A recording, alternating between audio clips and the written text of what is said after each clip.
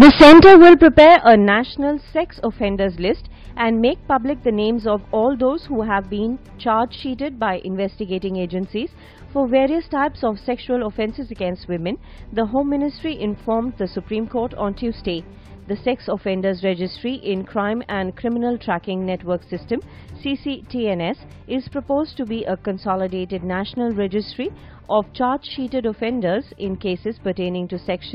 acts specific to crime against women, for example Section 375 rape, 376A intercourse by a man with his wife during separation, and 376B sexual favors taken by a superior officer from a junior, the ministry told the SC. The affidavit was filed by the ministry after the SC, taking suo motu note of MMS clips doing the rounds in cyberspace about sexual assault of a woman, had asked Additional Solicitor General Maninder Singh to detail the steps taken by the government to tackle increasing cybercrime against women. The ministry said a detailed concept note on National Sex Offenders List has been prepared and shared with concerned members for their comments. A module for the same is being finalized, developed under the Central Citizen Portal in CCTNS project, under discussion with the stakeholders including National Crime Records Bureau (NCRB).